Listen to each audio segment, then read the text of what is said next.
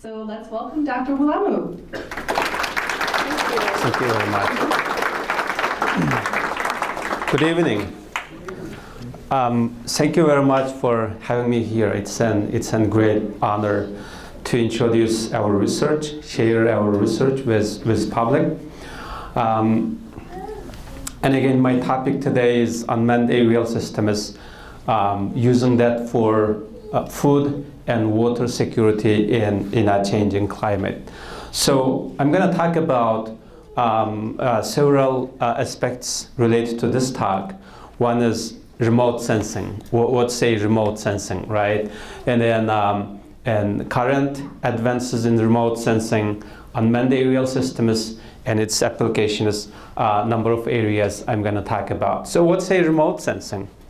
And every day, like you open your eyes, you use remote sensing to see things from a distance, right? Without touching it, without being in a distance. So in a distance, you can see things, you can and make estimate of things. That's a remote sensing you use everyday life.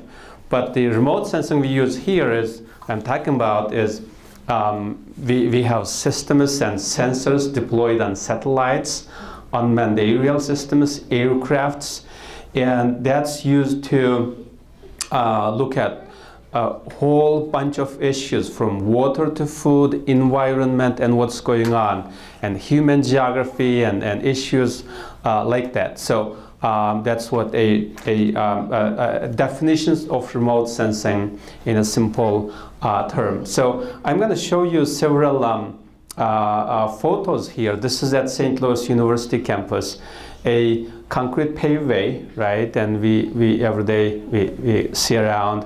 And then this is a stressed short fescue grass, and you see it's a little bit brightish or something. And then down here is really healthy fescue grass. And then two box trees. One is a little bit stressed, and then the other one is dark green. And one of my Ph.D. students is holding a remote sensing instrument on this backpack, and then scanning that two box trees and collecting remote sensing data sets. Both of those are water, and basically under the bottom of this pond here is kind of yellowish rock under there, right? And here it's a paint. Under the bottom of the pond is painted blue. So let's look at the spectra of those things. And I'm not going to talk about all this explaining those, but in simple, all of those things look different when we look at and using remote sensing images. And then there's and every day, like when you look at a white shirt, it looks white. Why it looks white? Trees look green. Why does it look green? It reflects the green light. Excellent. So a tree absorbs red light, right? Converts that to a chemical energy or biomass or things like that. And then it reflects green light, and that's why it looks green. A white shirt, it reflects all colors in visible range. That's why it looks white. A blue jacket, it reflects blue light. That's why we see it's blue, right? And then, so what we are seeing is a reflected light. Your eyes are a perfect example of a remote sensor. You can see things from distance. And what you are looking at, what you are seeing is actually reflected light. And what I'm showing here is exactly the reflected light. And then the higher this reflectance is basically, and here up to 0 to 80%, right? And then here's the spectra. For the blue light, you see a strong blue light reflectance somewhere around here. And then the other water, underneath you see a different other water features is actually not showing blue and something like that. But the bottom line is what we see everyday life is a reflected light in blue, green, red. But unfortunately, our eyes cannot see anything reflected beyond visible, or near infrared, and those colors we can see.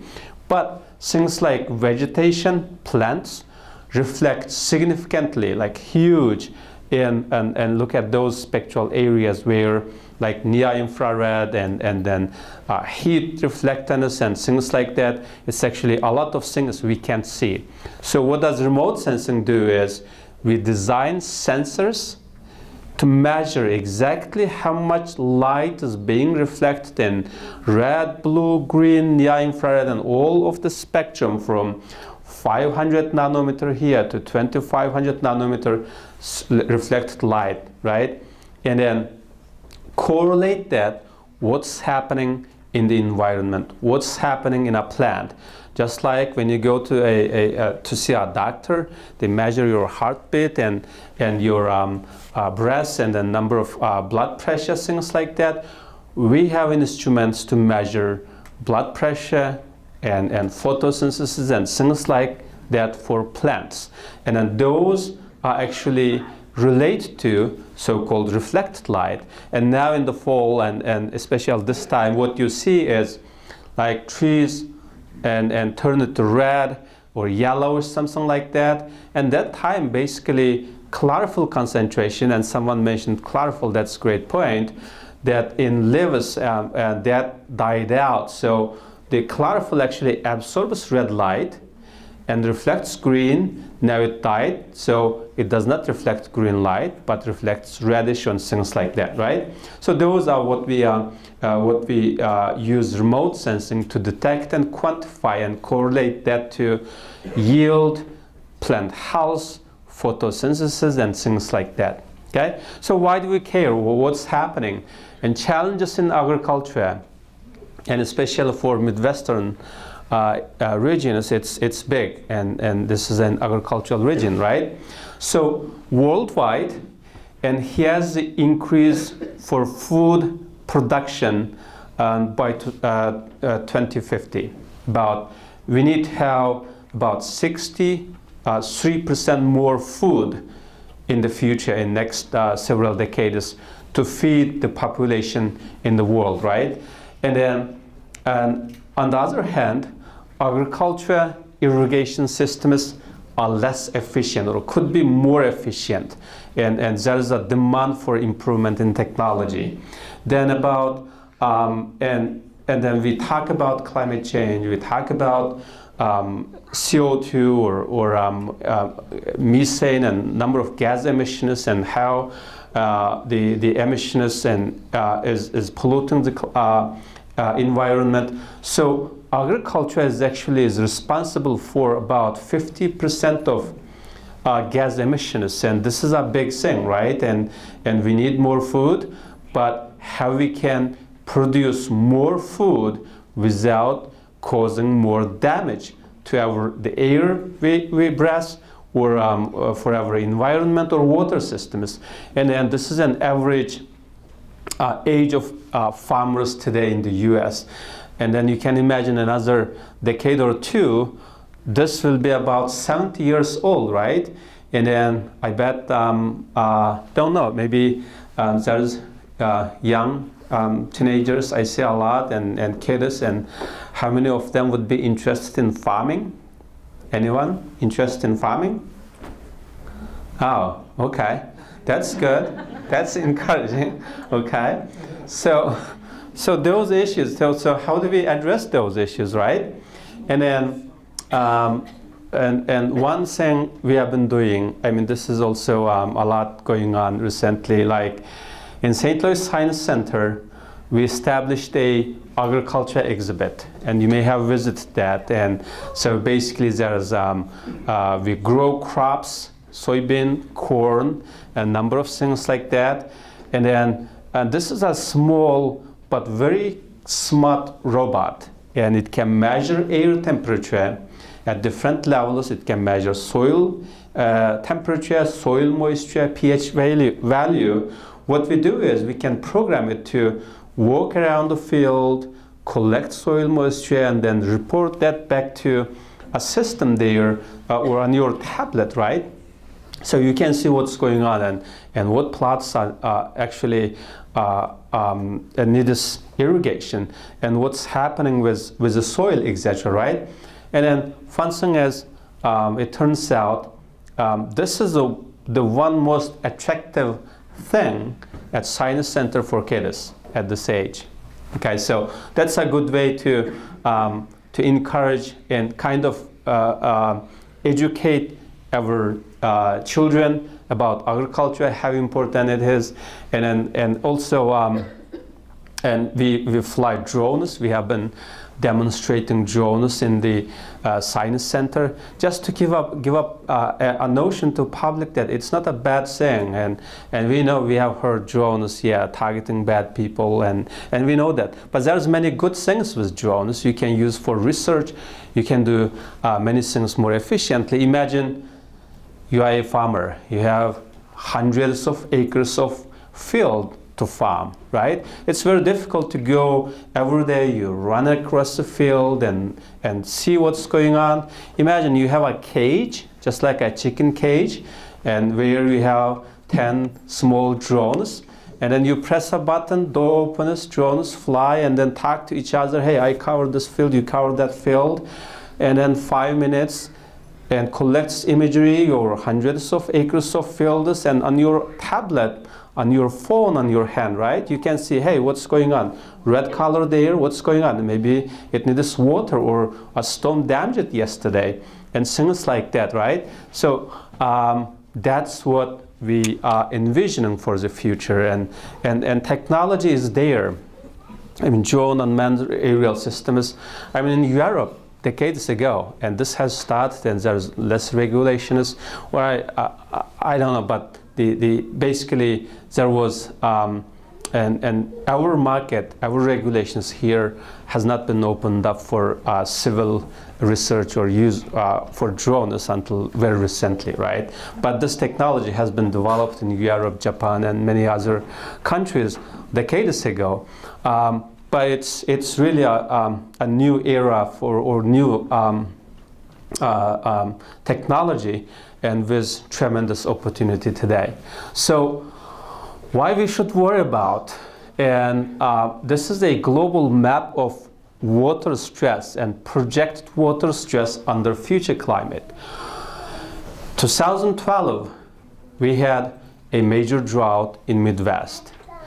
And I think, I forgot the exact number, but it's about 14 billion or some lost due to that drought in agriculture.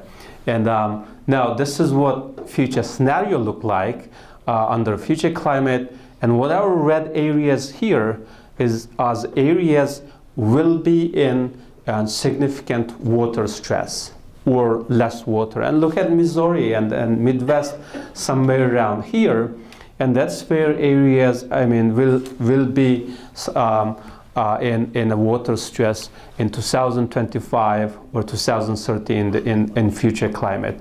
And then also, and most of those areas, India, East China, just like U.S. Great Plains, Midwest and East China, this part is area for huge agricultural with agricultural production. So all of those areas will be under water stress and affecting agriculture and food production. And also how will that affect crop yields?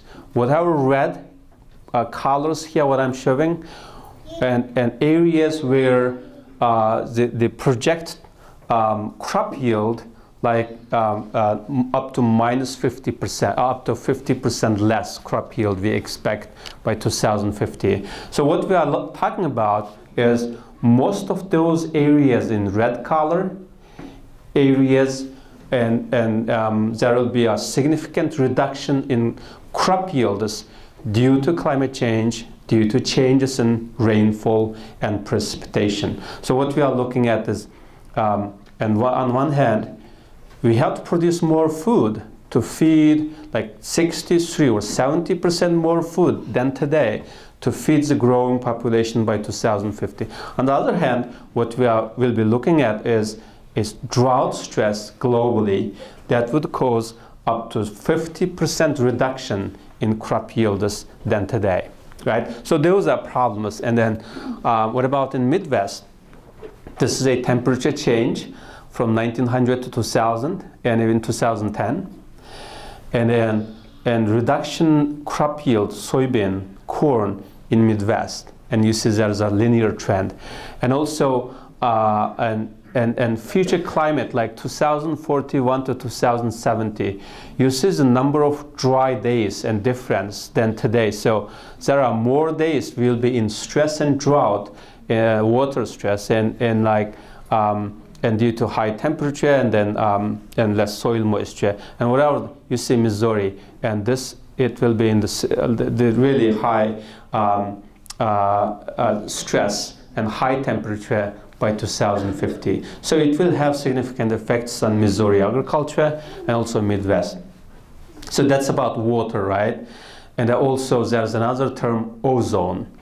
And ozone in higher atmosphere is good. It blocks ultraviolet radiation, but the ozone on the ground and near surface, it's bad. It causes number of other issues. I mean, when it was, and most significantly, most important, it will affect, again, crop yield. It's a gas, yes, but it damages young leaves and then during its growth stage and causes declines in crop yield. This is a figure I borrowed from one of my colleagues who actually worked for NASA for 32 years and then joined to St. Louis University. So this is his work, okay? And then this tri-state area in Missouri, Illinois, and Illinois, and those areas. So this is a soybean yield, and what you see is red areas are actually high yield areas, right? And this is actually a surface ozone. And then you see wherever there's high concentration of ozone, the red means higher concentration. And you see a lower crop yield or soybean yield.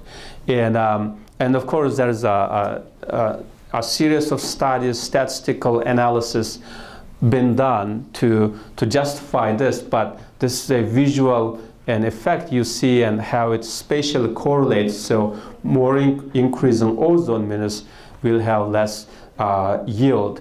And in the future, and then USDA scientists recently found ozone also affects corn and a number of other types of crops as well. Okay, so how do we do this? And then the way we do this is and more invest on technology developments and either technology that monitor agriculture and or improve efficiency of irrigation systems in agriculture and number of things. And remote sensing is not something new. I mean, 1980s. This is 1862, and we were curious about the sea, earth, ground from sky, and we used balloons to do that, and later on, actually, I'm going to pass this slide. But pigeons were used to remotely sense in cities and urban areas. And actually, those pigeons were equipped with cameras here. Okay, this is an imagery of a European castle obtained from a camera on the mounted on a pigeon in Germany. So this is in 1900, right? And then now, and 1957, and sometime. And Russia launched a first civilian use, first actually largest environmental satellite called Sputnik in 1957. In 1960s and especially 72, and NASA launched a series of satellites, have been providing data since then. And as soon as it's in the orbit, it has been like circulating the Earth, providing data, right? And then European Space Agency in 2002 launched a very large satellites. It's huge, right? And then now we have hundreds of satellites. Those are, we know it's for civilian use, but there are many and we don't know. And like for national security or a number of things, like imagine every week there is a satellite launch to the sky and think about how many satellites we may have, right? It's even become a concern or problem for, and become a trash in the upper space. So we are at that level, and hundreds of satellites have been providing data for us, and day and night, and we are utilizing. And the recent trend in remote sensing has become to develop more small, cheaper satellites. Like this is a shoebox satellite. You can launch hundreds of them from International Space Station, and you can see you can still see a shoes on the ground from International Space Station, right? That level of satellites here. There's a TED talk about microsatellites.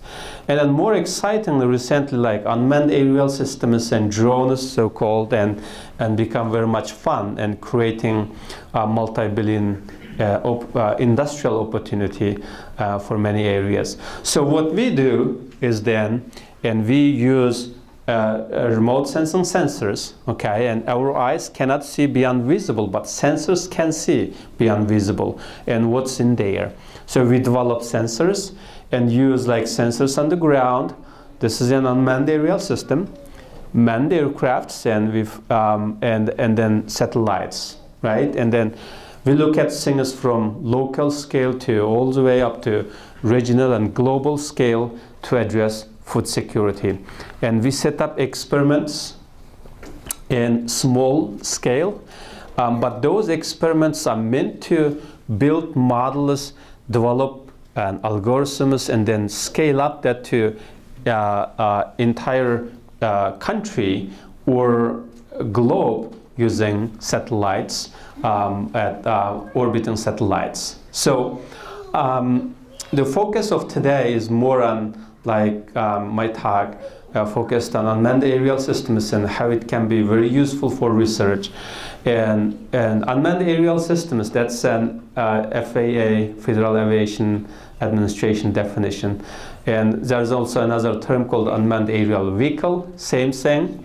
Remotely piloted aircraft system, same thing, and mostly term from Air Force.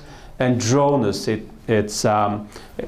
drones, it's more, and in the past used to target bad people, right? But what we call is UAS, unmanned aerial system. And basically systems like that, that provides us data for a variety of research and other applications. And by the way, this is a test site we set up in Columbia, Missouri, in a cornfield, and where we are studying how corn and maize and sorghum, how much water they use, what's a sustainable way to grow, to get the same amount of food or biomass or energy, while and using less water and things like that. We have been studying that topic. So those are my lab, and where students enjoy making, creating new toys and instruments, and feeling like they are changing the world with those technology. And these are 3D designed parts, and those drones are actually built in my lab, and variety of sensors mount those, and those are field side, and those sensors are actually expensive, and like 5 or 10 years ago we couldn't get those sensors. That's NASA or European Space Agency, that's toys for like big country federal agencies. But today it's, I mean, this is a $70,000 instrument, and a researcher with funding, I can buy it, I can get it. So this is a hyperspectral cameras, and then deployed on different systems. And hyperspectral imaging is another area really become very popular today. And if you watched Big Hero 6 movie, right? There is an episode, say some yeah, you have allergy to peanuts or this, that, you are not happy today. Do you remember that that part? So basically it's a hyperspectral camera, if you saw that, if you recall that, and scanning your body and telling you what's your feeling and what's the problem in your health and things like that. But of course that's a movie, right? Mm-hmm. But the technology is, it's not there yet, but and making some good progress in hyperspectral imaging and this, that. And there are robots actually in the field. They can pick what avocado is ready to harvest, or what tomato is ready to harvest, things like that. And machines are working to do that, and using those sensors, you know, it's become more affordable and developing. So this is another field we set up where we have been studying soybean and different varieties of soybean, and how which genotypes or which species can live in harsh environment and things like that. And where we built models and to monitor food security. So what I'm going to show is first a case study and using drones to study food security. And again, we wanted to know, this is a very large project funded by National Science Foundation, about 20 million grant to Missouri to study agriculture. And many organizations in Missouri are part of that research, and we have one portion, but mostly working on remote sensing aspects of that. The overall idea is how we want to understand how climate-related water stress affect Midwest agriculture. Can we detect yield loss or potential issues for crops, like early as possible? And then, so if you know, like weeks early, something's happening, we can prevent that actually become an issue or reduce crop yield, right? That's the goal. And then how we can apply this to an entire nation or globe and address the issue related to food security. We did experiments. This is an area actually in St. Louis area, and a NASA aircraft flew over and collecting data. We were on the field collecting data. So that's one way we scale up our results from ground to aircraft. This is actually, the NASA aircraft flew at about 20,000 feet. And then other test sites. And again, on this map, whatever these red areas are test sites where we have been experimenting the effect of ozone on crops. And you may notice so-called ozone gardens, and run by one of my colleagues, Professor Jack Fishman. You may notice that in science centers, there's one in Grants Farm, a number of areas. Those are areas we experiment the effects of ozone on crop yield.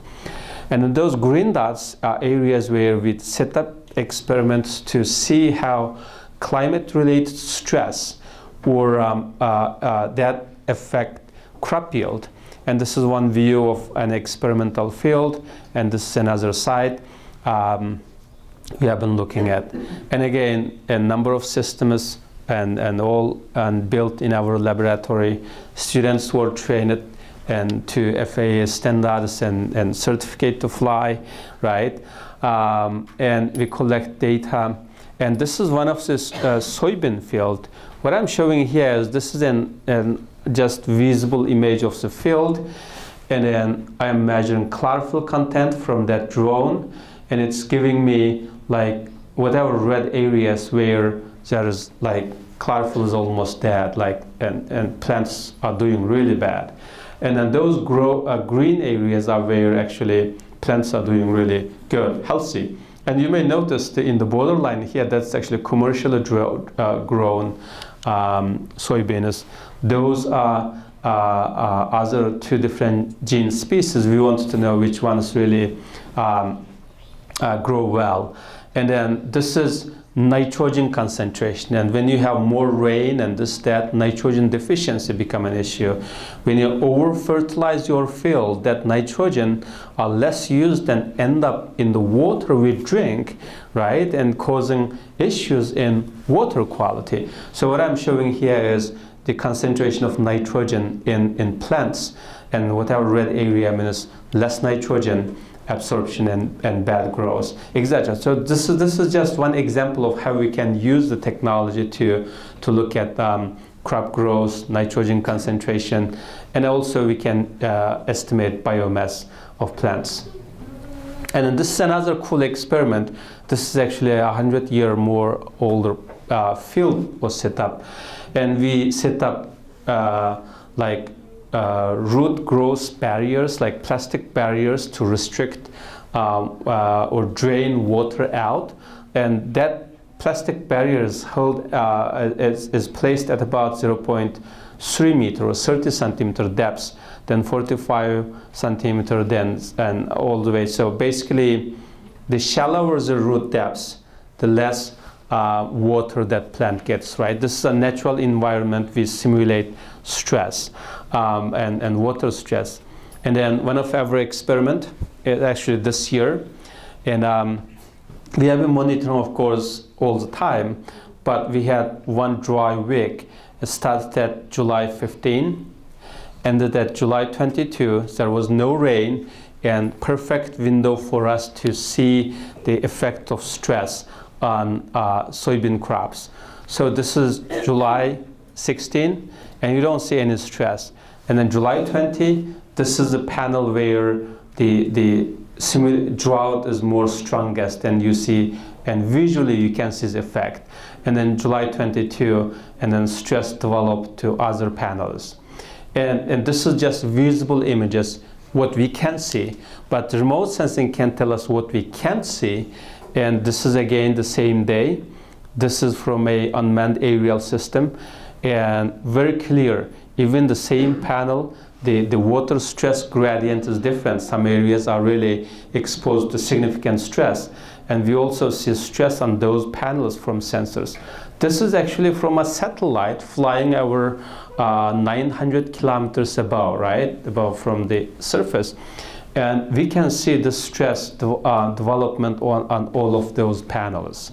So it's a nice example of how, like in a satellite, unmanned aerial system, and we are able to detect same stress effects on crops, and that has significant implications to scale up our results from field to regional or global scale. And then again, another same data set, but showing different methods, showing highlighting the stress. And in the middle, actually, it's a canopy temperature from unmanned aerial systems. And those this too is satellite imagery, same field. And then we also did a diurnal experiment, like from morning to afternoon, how crops respond to stress. Can they recover or not? And what's the tipping point that crop cannot recover anymore and exposed to significant stress, and addressing things like that. And basically this is in visual imagery, what you can see. You don't see visually on that day, we couldn't see any stress. But from sensors, you see all these dots and all of these areas that are actually plants are suffering. And so even within a day, right? And those are actually photos taken, and this is one of our fields, this is another field, and this field. One of our unmanned aerial systems is flying, collecting data sets. And then so what I'm going to do is that I can detect stress. So, and most important part of this research is being able to tell crop yield months ahead. And this is one of our results, and is where we use those images, early season data, to predict terminal yield and months, 3 months before. So that's what I'm showing on this figure, really nice prediction. And the implication is that it's June, and assuming soybean, right? It's June, it's still, soybeans are growing, and I am predicting your yield, like, which is going to be harvested in October, like 3-4 months before. So basically, and the idea is, and we use machine learning technologies, drones, to predict your yield and find out and how you can improve that yield, or what's missing, nitrogen, fertilizer, or water, or what you have, what you can do to prevent yield loss or improve your yield. And our technology can tell you, we can tell you what's possible. So that's an exciting part of our work as well. And also we do a lot of outreach, and again in Science Center, flying drones here. This is a drone is flying, and this is our experiments. And if you go there, you see our logo as well, St. Louis University National Science Foundation, and that's us working with Science Center and working on outreach and education issues. And you see on this field, and those cornfields are actually different varieties. One plot is really sensitive to water stress, one plot is tolerant, and we showcase how crops responding to stress. And so yeah, and this is a cool 3D view actually generated by a drone of the Science Center Egg Exhibit. And then another interesting part is this is an infrared temperature map of Science Center, and this is a visual imagery. And what's interesting with this is collected by a drone, is that there's two types of roof, all white, looks same material, right? But if you look at temperature map of these two types of roof, one looks really cold, the other one is really warm. So the implication says the type of roof material you use for your house or any construction, that has also significant implications for our climate, environment, and things like that. On one roof, it all looks same material, it's all, but what you see is one is really absorbing a lot of heat, right? One is actually reflecting all heat away. What's the result is less heat is stuck on the surface. That's actually good. It reflects out, right? But on this one, it does not.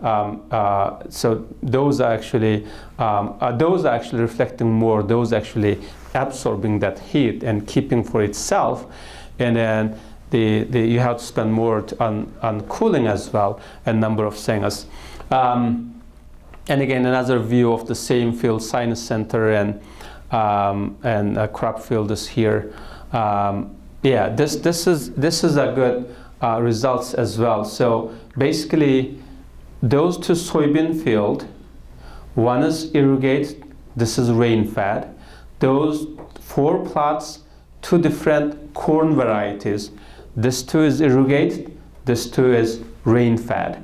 And you see there, I mean, from those images, we can see very clearly those rain-fed one is tolerant, one is really growing well, and then the other one is like simulating future climate, water stress, not doing well, etc. So those different colors, and the colors like reddish color means more healthy plant growth, and then whatever yellowish or other colors means plants are not doing well.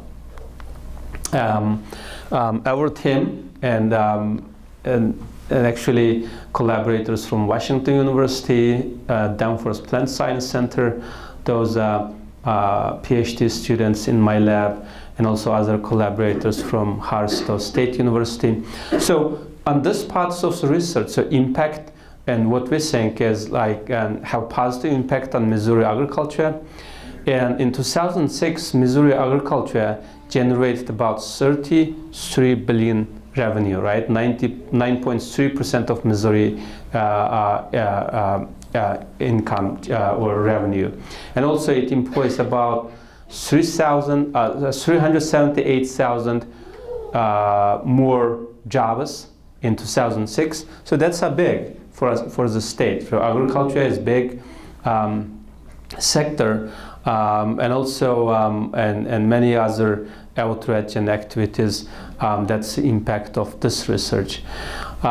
Next, this is another research actually funded by Department of Energy Advanced Technology Program.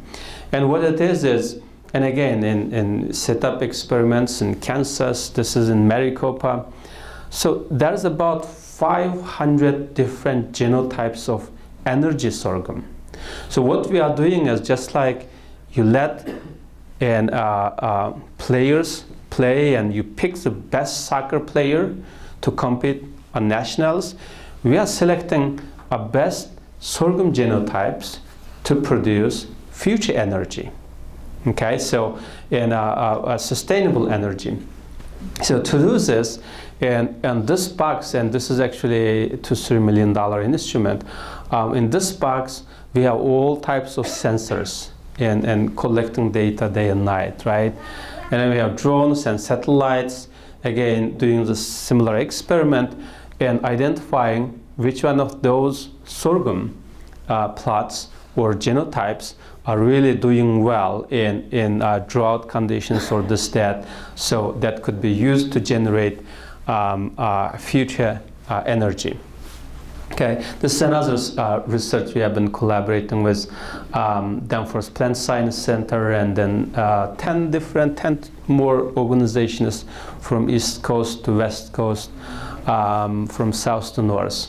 And so those are on water quality research and on food security.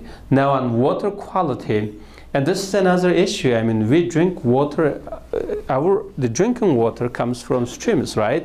So, and agriculture and water, they are related. It's not, we can't look at them as a separate systems, because one example I just briefly mentioned, it was nitrogen, and you fertilize, depending on your crop growth and time and rainfall precipitation, that fertilizer ends up in the streams, and then and we may end up drinking that water. Like algae blooms is a big issue, and sometimes it's toxin, right? And this is you may heard the Lake Erie in Toledo, Ohio in August 2014. This was actually made in New York Times. That was a big algae outbreak. People were told, don't drink water from your tap, right? And then this is a satellite view of algae bloom and developments in Gulf of Mexico.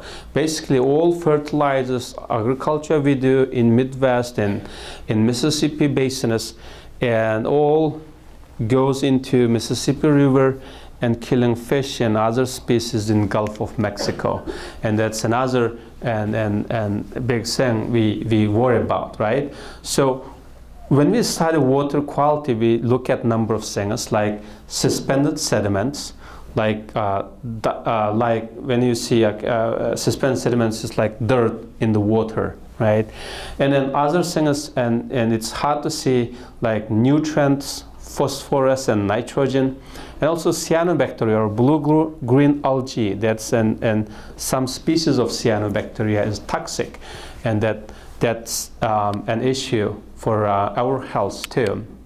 Now, the way, and most of the time, the monitoring water quality is done manually by boats, and this is a USGS facility that's set up in the streams collecting data sets, right? And this is expensive, maintaining it and going to the field, and one day you can, if you can cover like 10 points, measure, right? And think about Mississippi River, think about streams, Mark Twain Lake, Carlisle Lake, all streams. It's very difficult to do manually. So our mission, our goal is to develop remote sensing techniques, again, drones and sensors, to do this in somewhat automated way, so we can save cost and be more effective. And most importantly, and the goal is to predict what's going to happen in water quality or algae blooms. So, and what I'm showing here is those are stations, locations of and U.S. Geological Survey stations or stations managed by other organizations where water quality is being monitored. But many other areas, look at those streams, there's no, and this is a huge area too, there's no monitoring sites. So that's what we are doing, using and remote sensing to do that. What I'm going to show today is a brief study we have done and Lake Decatur, Carlisle Lake, and then all of those monitoring sites we went out, grabbed sample water, fly drones, collect data, and then and to see if we can monitor water quality using sensors and drones. And our field work, and again we have handheld instruments like those, and we went with boats, and those streamers, we grab sample water quality, fly drones with sensors, and then this is me actually scanning that water, my students. So and the idea is build equation like, and y equals to ax plus b type of equation. The x is remote sensing imagery, y is your water quality, right? So ideally we collect an imagery from a drone or from a satellite, and then be able to tell what's your water quality in your streams. So that's the type of research we have been working on. And then those again in a Merrimack stream, a drone we are flying in that area. So and this is more challenging but exciting research, still under development. And again, remote sensing has been long used in monitoring algae blooms, and again those are examples and actually showing and issues in algae issues that's causing fish kills and as a number of other things. And then oops, it happened.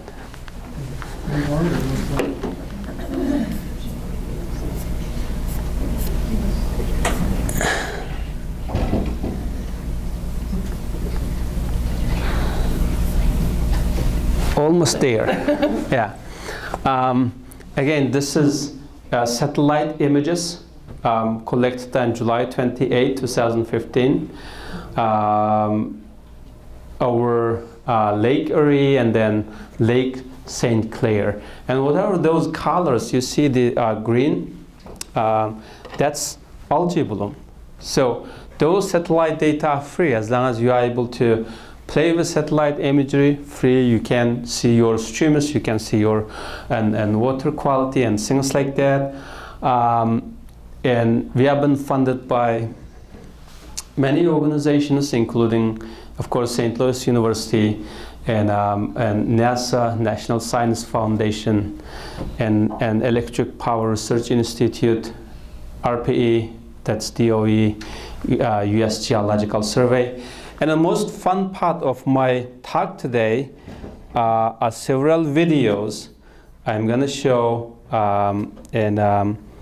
Now, let's see. This is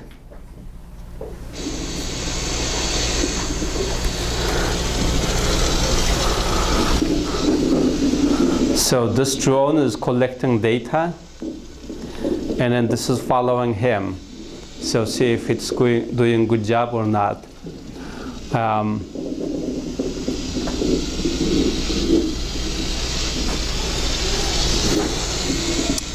And let me see here.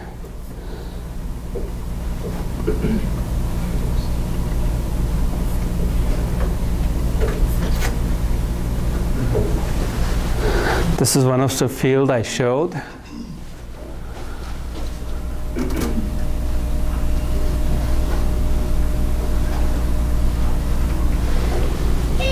It's in Columbia, Missouri.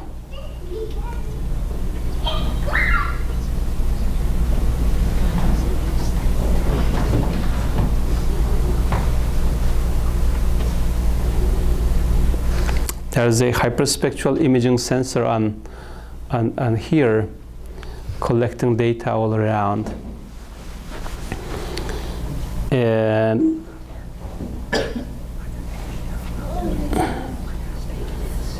another video here. Yeah, this is a close-up view of that same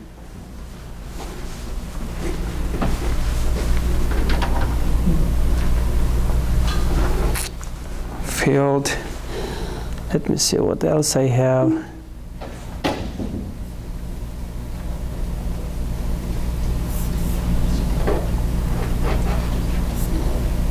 Yeah, crop scouting.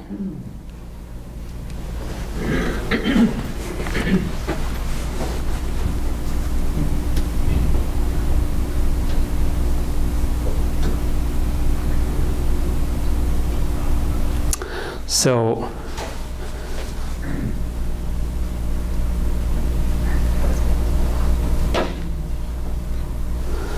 well, with that, I'm ready to take any questions if you have. Is there any commercialization of agricultural imaging? Yeah, absolutely. We are working on a number of technology and patent applications right now, but it's a big business now. Like in California, many areas, it's already at industrial scale.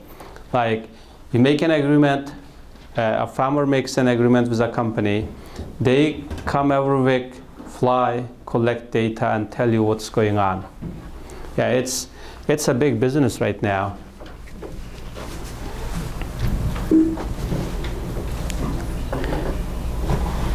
Okay.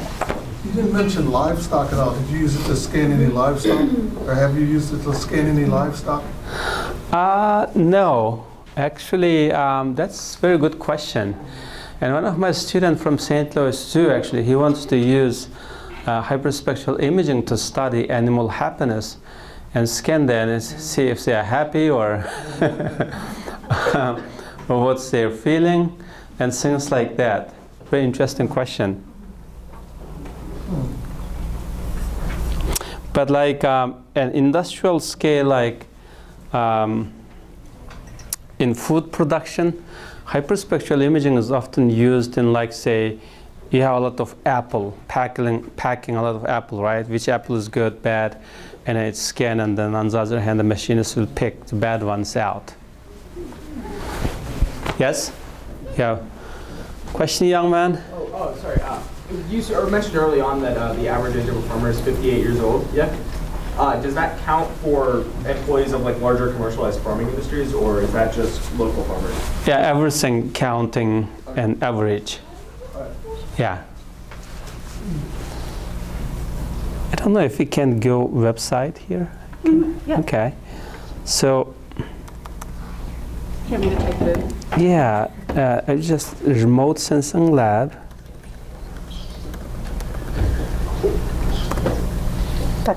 .org.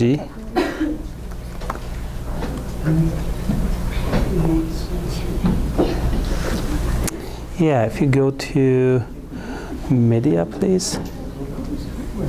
So this is our lab website. You can see all types of research. A little bit go down a little bit, please. It's going. Oh yeah, yeah. So more. Yeah, you can learn a lot what type of research we have been doing, and cool kids in our lab doing research. So those, if you are in high school, you want to go to join the Cool Kids Club, you're welcome. And send me emails and things like that. Question? How large were those drones? Oh, it can be as small as very tiny to, I mean, all sizes, like The last ones. it's maybe this size, Yeah. like in one direction like this. Yeah. We don't live in metric world, but it came with like in meter, like the one leg, the length is 1 meter. Yeah. Yeah. So it's large. Like this is large ones, but we have very small ones as well. Yeah. How does your research compare to like what Climate Corporation's doing with their field view and? Very, very interesting question. Yeah, I want to know more what they are doing, but I know they are doing a lot of crop agriculture and things like that. But I don't know what exactly they are working on. How closely do you work with the seed developers? Because you know a lot of companies are developing drought-resistant seed and Yes. disease-resistant seeds, etc. Yeah. So what is the linkage between the work that you do versus the work data versus complementing the work they do, how much interplay is there between the organizations? Yeah, yeah, great question. St. Louis, I feel like it's a world plant and research center, like Danforth Plant Science Center. If you have visited, like there are scientists who works on plant genomics, gene editing, things like that. And actually, we work with them, and there are and also USDA scientists, right? And for sorghum, for example, like 500 different types of hybrid species, and is actually developed in the labs and then planted in the field, and then we have been testing with them. My lab, we don't have a direct collaboration with seed developing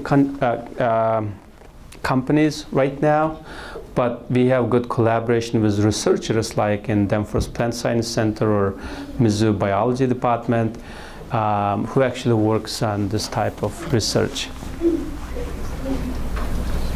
James? Do you know if there are any, I guess, industrial applications versus agricultural and water? Like our company does a lot of, industrial work, and I thought, are there applications we could use drones for either surveying or just, I guess, company, maybe the efficiency of insulation on the roofs, for example, like we saw photographs. Any applications that we think of or use for that? Absolutely, yeah. Actually, in real estate companies are using drones for one, and when for marketing and one obvious applications, right? And then two, yeah, and thermal imaging and your roof insulations. That's actually the best way to check out. It doesn't cost too much. I mean, the smaller like drones, commercial ones, you can buy for $1,500. And do all the fun you want to do. I mean, today is like from inspecting power lines, right, bridges, and those are just a few examples of applications in industry, but there are many. Have you been able to harness weather yet, or is that something that harness weather for and energy? Bring it to where it's needed and take it away where it's not? Yeah. Is that on the horizon? I don't know that. Yeah, I'm a remote sensing scientist, so yeah, that's not my field. Can't comment. Are you aware of? Is there any like tension? Is there publicly available imaging data and maybe private commercial? Is there a tension between that? And I can see that this imaging data could be used in futures markets. People trying to make money off of buying and selling futures or whatever. They would like to have this data. They complement each other, right? Most of there are different levels of data sets, right? Many of them are free, but there are very high resolutions. The images from space station, you can see a shoe on the street, right? That level of images. There are some becoming freely available, but mostly that's still commercial. You have to buy, right? And then on the other hand, there are NASA images collected by NASA satellites. Most of them are free, but it's for agriculture, environment, and that. So it has a different use. But there are businesses using freely available data, but it's not just providing that data as it is, because as it is, it's without training. It's very difficult to interpret, right? They take those freely available data and turn that into a product. And for example, like yeah, your crop is doing well here, you need fertilizer there. That information can be generated from freely available data, but proprietary patent software or applications. So, and yeah. Great. Thank you again. Thank you very much. Thank you.